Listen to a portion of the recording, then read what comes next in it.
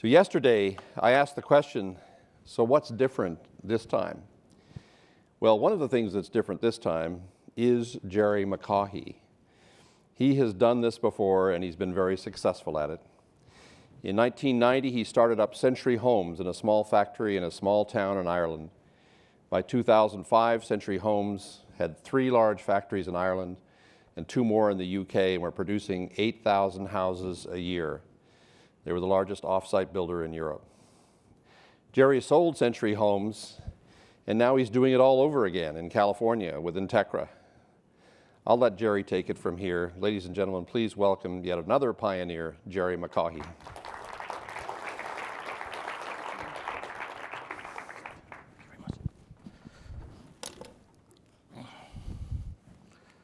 Morning, everyone. Just to put a little bit more flesh on what Art said, Entekra is actually, I suppose, in many ways, my family's 3rd iteration in the offsite industry. I was probably connected directly to offsite from the moment I was born, because my dad, believe it or not, was a carpenter who worked in the United States back in the 50s, came back to Ireland, and liked the idea of wood frame construction. I thought he would bring that to a country that was building everything out of concrete blocks. But despite the fact that he'd been working as a stick framer in the United States, when he came back to Ireland, it never even crossed his mind that you would actually build a wood frame house on a building site. So he built a factory to start making wood frame houses in 1964. So I've been sort of directly or indirectly connected with the offset industry for that period of time. So I also want to put this back to slight disagreement with what Michael put it. Offsite construction has been around for a long time, and it has been very, very successful in other parts of the world. It's North America that's the issue. It's not offsite construction.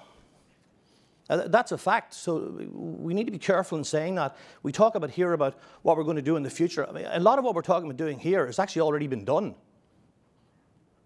So another example of that being, we did the world's first 6-story wood frame building back in the year 2000. It was built with a combination of companies in the UK and Ireland at BRE Cardigan in the UK. You still, as far as I know, in the United States, whatever about Canada, the United States still haven't built a 6-story wood frame building here. But it just goes to prove the point that it can be done, and it has been done. Other thing I would say is, when you look at wood frame when you look around the world, I mean, wood frame construction itself may not be the most common method of construction in a lot of countries. But if you take in Europe in particular, where wood frame is built, probably 90 to 100% of it is built off-site. Because no European really comes to the idea that you can actually build something on site as efficiently as you can in a factory. It's like if you left here now and you walked out to the BMW dealer and you said, I'd like to get a new car. I want to buy a 5 Series. And the dealer said to you, well, I'll give you 2 options, sir or madam. I can have all the parts shipped to your front yard, and I can have 3 guys come out in a pickup truck with some welding gear and pneumatic tools and start assembling it in your front yard, or I can have it made in BMW's factory in Bavaria. You're not even going to wait to respond to the guy because you're going to think he's off his medication. Why would you build it in your front yard when you can get it done in a factory? And I ask this question. Think of one industry in the world where they think that using the same process they used 100 years ago is normal to do today, other than construction. There isn't one. But I still want to make that point before we start. Offsite is around, has been around, and has been very successful. And a lot of what's been talked about this to happen in the United States industry at the moment is already tried, tested, and proven.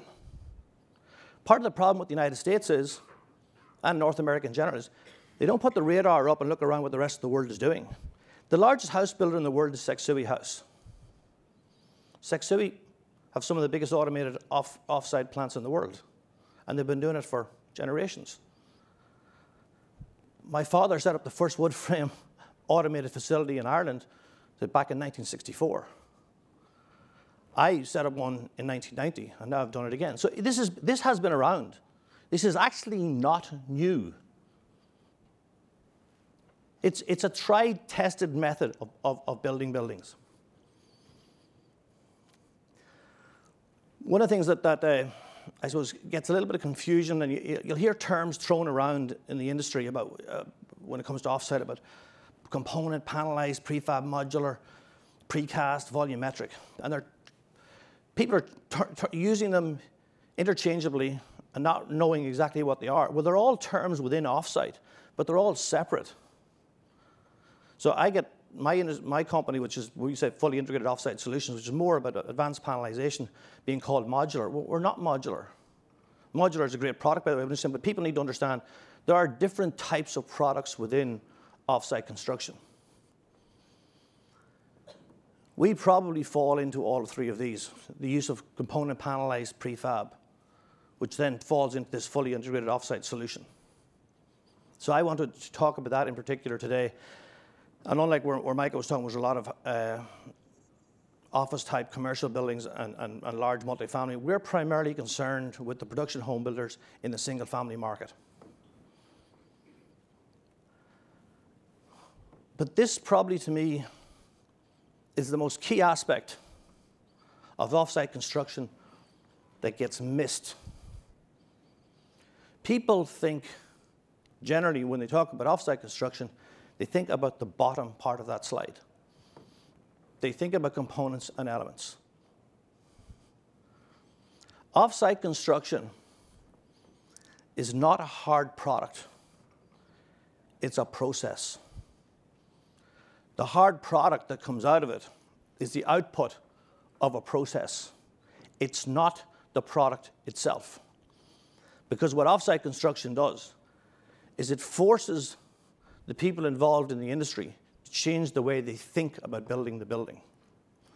And that's where the primary gain is gained in efficiency, in the change in the thinking, not in the use of the component. The component is merely an output.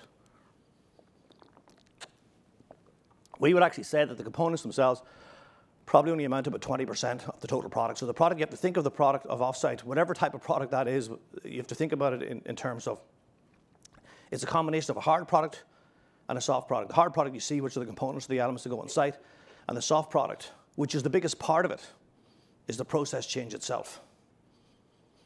And that's what offsite really does, is it forces a process change within the organizations and all the stakeholders and all the people who are involved in building a building.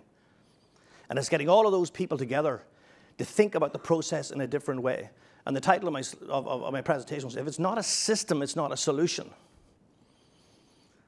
And that's the reason why I say that. It's a systematic change to the way you approach the building. And that involves getting everybody who's involved, who touches that building, together in a room before you ever go to site. Because one of the most common and annoying expressions that's used, again, in residential construction in the US is, it gets worked out in the field. That's just a euphemism for I don't know.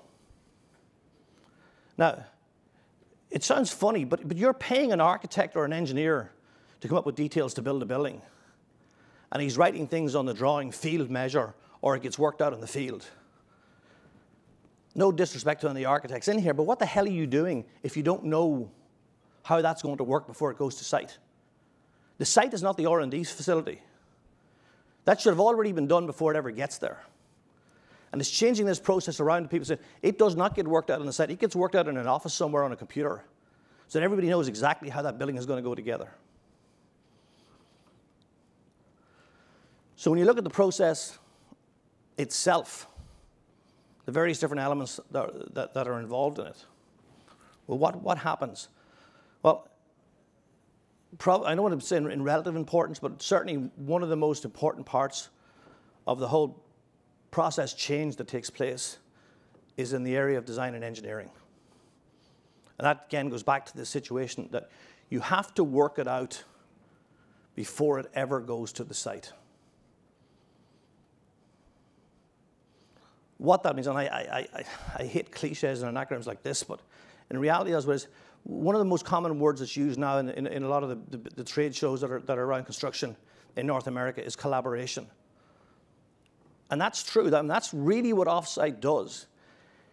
it enforces a discipline on the players that are involved in the building to get together, to bring the information together, to really operate as a team. Because at the moment, the analogy I would say about the way most buildings are built in North America is pretty much like a relay race. The next guy can't start off until the last guy hands him over the baton. When he hands him over the baton, the last guy says, my job's done, not my problem, yours now. So you have this elongated sequential process to build a building with everybody abdicating responsibility once they've got their piece done. It does not take a brain surgeon to figure out that that is an incredibly inefficient and dangerous way to be building buildings, and all it ever leads to is finger pointing. Well, what offsite construction does, it brings everybody together as a team. So rather than running that relay race one after another, actually, if it's a four-handed race, all four are running at the same time, or at least they're starting off at staggered stages, but they're helping each other, they're looking at each other, they're bringing their information together early on in the process and not waiting till the next one figures it out. And a good example of that, which is, again, completely different to my experience in Europe, is until we started up in the US, I'd never come across a situation where architects were either leaving dimensions off drawings, or the dimension on the drawing, when you looked at it, was completely incorrect, and when you go back to them and you said, well, we really only worked to the nearest inch. That does not work in offsite construction, particularly when you're using high levels of automation, because the machine is not going to interpret anything. The dimension that's on that drawing has to be the dimension that's going to be used in the building of the building, because the CAM file that's going to the machine is going to tell the machine exactly what to do. So the quality of the drawings, the quality of the information, all has to be raised. And again, that's part of what I'm talking about in terms of the process improvement. It raises everybody up to a higher standard. And that's what leads to a higher quality build. Together, everyone achieves more. And it is working together. So again, go back to the design and engineering part of this. This is probably the hardest part in terms of changing the mindset of the people who are involved in the building of a building, to understand the concentration and the effort that has to go into this stage of it. Bringing everything into a full 3D model. In our case, and again, I said, we're primarily focused on single-family residential to the production home builders. But one of the first tasks that we do is get the concrete guys, the plumber and electrician, HVAC, and any other trade that we can think of that touches off that building into a room before we start. And we want their details and their information. Even though we're not supplying them, we want that information. The reason being is because we can now incorporate that into our drawing, and we can see where all the clashes are in that building. So this thing of it gets worked out in the field doesn't have to happen, because we've worked it out in an office before anything ever went to a machine, before anything ever went onto the site. So getting people to understand that you have to have the information up front. And that has been probably one of the most difficult parts of this, because asking a plumber or an electrician, even a plumber simply, to take a drawing and tell you where he's going to put his pipes and where he's going to run them, where his wastes are going to go from upstairs to downstairs. Most of them will look at you as if you have two heads when you ask them that, because they do not want to do it until they get to the site. But again, that's part of the problem in the process. That people are not doing things in advance. They're waiting till they're physically on the site. So getting to realize there's a process change going on, and this information has to be got up front, is a critical part of this. And getting the builder involved to ensure that he's helping us enforce that discipline. And that's what I said, it's enforcing a discipline among the other people who touch off the building. And then this is where all of this leads, where the problems will occur. That piece of machinery cannot interpret anything. It will only do what it's told to do. So if an architect leaves, or a structural engineer leaves a dimension off a building, off a drawing, there's no chance to work it out on site. That machine needs to know where it is.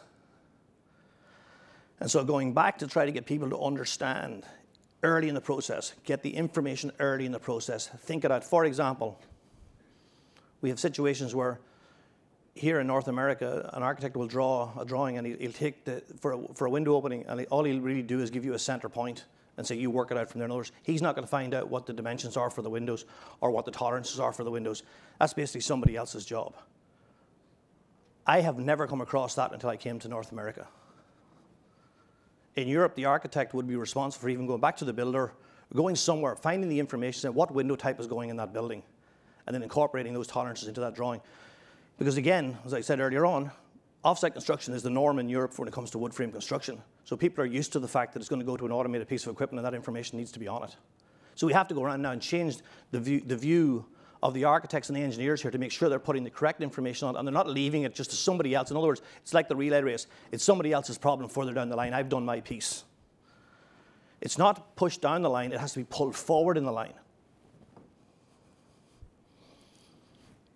Even down to delivery. Thinking about the process itself. It's the whole way through, from your design engineering, your manufacturing, but even when you get to the site. That trailer is loaded in such a way that it's sequentially offloaded, that every panel, we can either take everything off and drop it on the ground and the trailer can go away, or we can take every panel off that in sequential order and place them on the site. So somebody's thinking in a factory, before they put it on that trailer, how are those panels going to come off that truck so as they can go up as efficiently as possible on the building site? I mean, think about that. Somebody has to think now about what's going to happen with the trades on the site in relation to the panels at the back of that truck in order to get the maximum efficiency on the site. So the process is being thought through.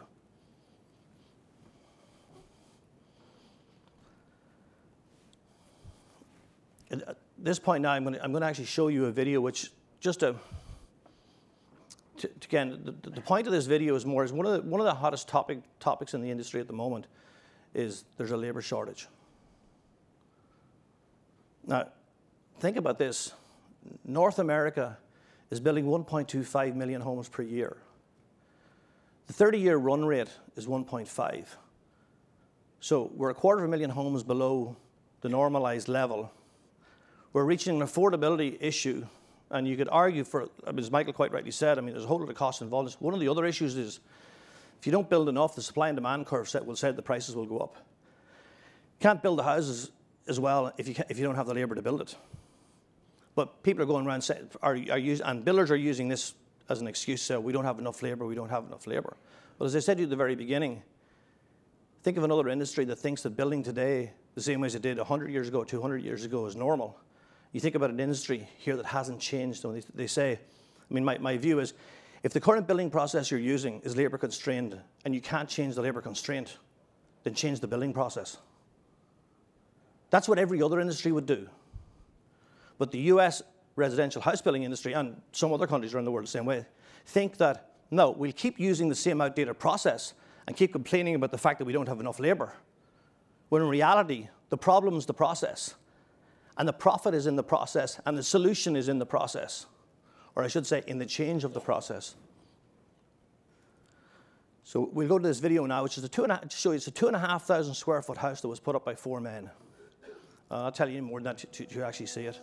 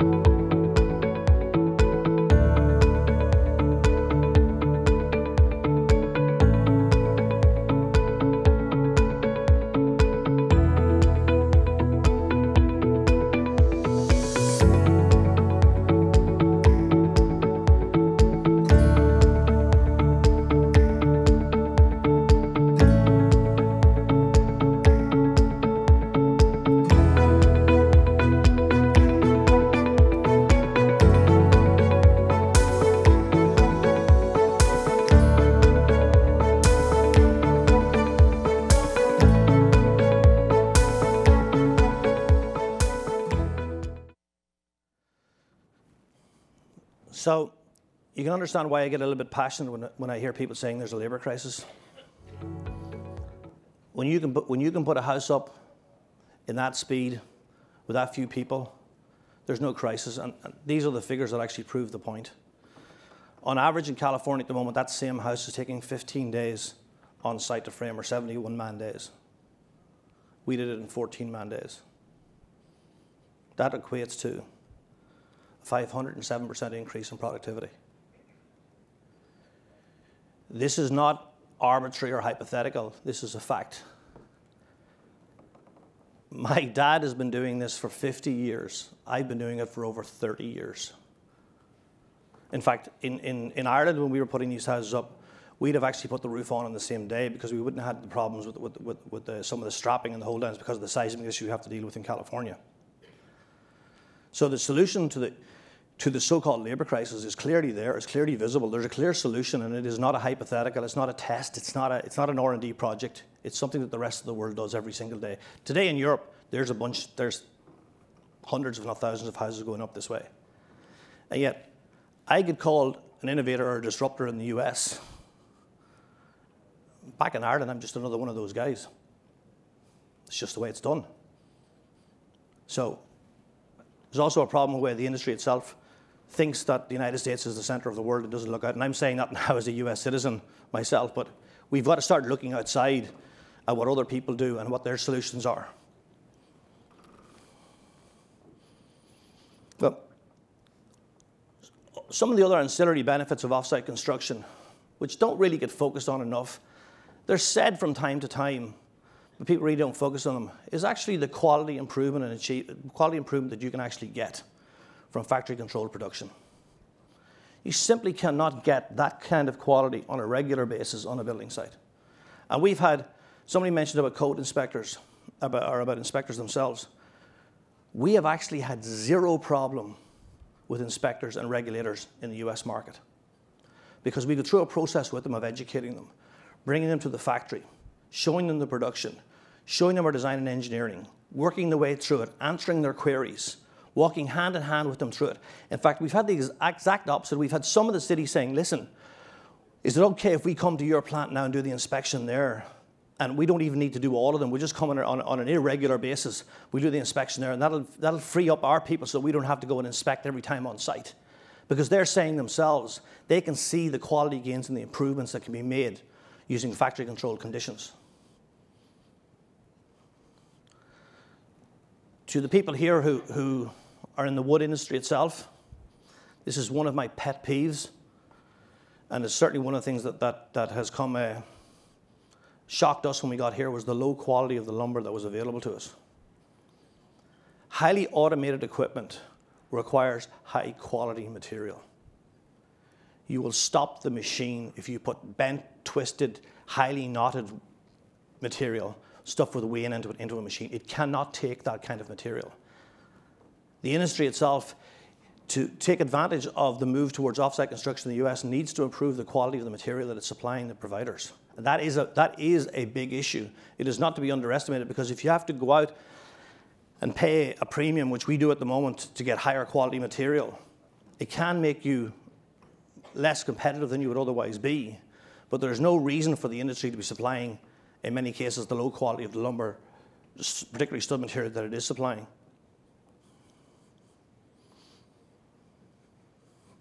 Some of the other advantages are, that particular trailer that you saw that pulled up on that site, that's actually the waste that was left on that house. You couldn't fill a domestic bin with the waste from the construction of the one where there was a picture of the trailer fully loaded. Because if you don't bring waste to site, you don't generate waste on site. So there is nothing to put away. Now, when they get up to the roof and they're sheeting the roof and they're cutting the OSB for the roof, you'll get waste at that point. But up to plate level, there's no waste. There's nothing to be wasted. So you get the benefit of less waste, which in many ways means it's a more sustainable build, but it's also saving the builder probably about $400 per house on his waste costs. You get a safer working environment, which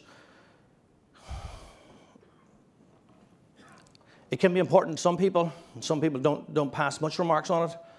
To us, it's very important, but you definitely get a far safer working environment using offsite construction. The fact that you're even using a crane means that there's less stress and pressure put on the people who are actually working on a site on a day-to-day basis, because the crane's doing all the heavy lifting for them. You get less environmental impacts. You get less, actually, particularly, noise is one of the things, because in some of the sites that we're doing that are infill, one of the issues is you'll have people who are housed there and they have young kids in them and their babies trying to sleep during the day. With our system, we're up in one day, and all you hear is the pit of a nail gun every couple of minutes. But you don't have saws going the whole time and compressors going the whole time. It's a far more and quieter way to build, so less negative environmental impact.